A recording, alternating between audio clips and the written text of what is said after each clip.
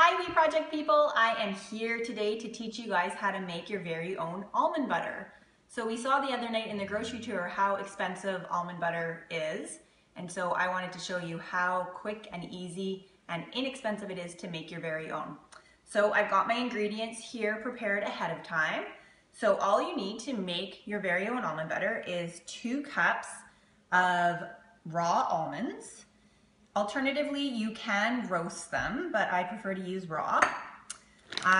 We need some Celtic sea salt or Himalayan sea salt and some coconut oil. So for the measurements, we need 2 cups of almonds, 1 teaspoon of sea salt, and 1/4 cup of coconut oil. And I've gone ahead and melted the coconut oil so it's in a liquid form, which makes it easier to use.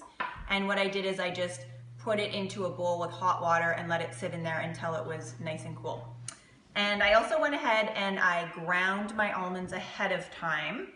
So all I did was put my raw almonds into the Vitamix and I blended them for about a minute, maybe 45 seconds, and it came out with this nice fine almond flour. So we're gonna get started and do the rest, and you're gonna learn just how easy it is to make your very own almond butter. And today I have my helper Dane with me to help me in this process. Hello. There's Dane. Okay, so let's get started. So I'm gonna start by putting my fine almond meal back into the blender. So I wanna get all of it in there.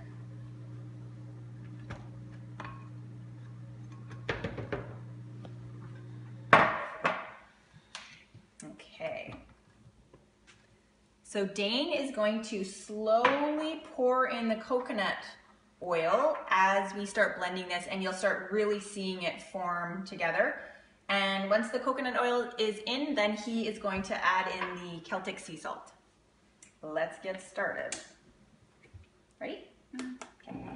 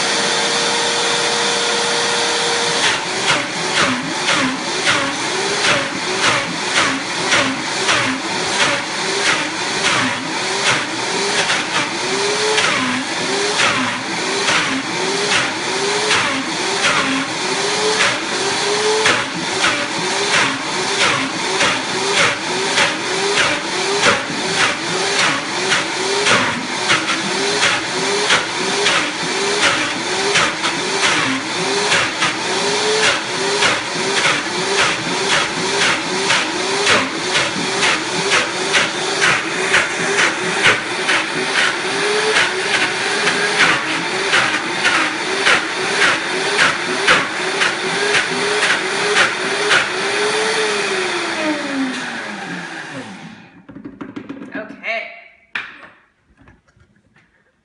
so now what we are left with is some really nice almond butter.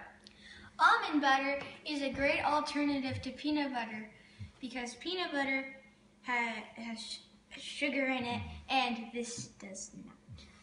So that is it for today. So go get some almonds and some coconut oil and some sea salt. Make your own almond butter and save yourself time and stay healthy. See you guys next time. Woo!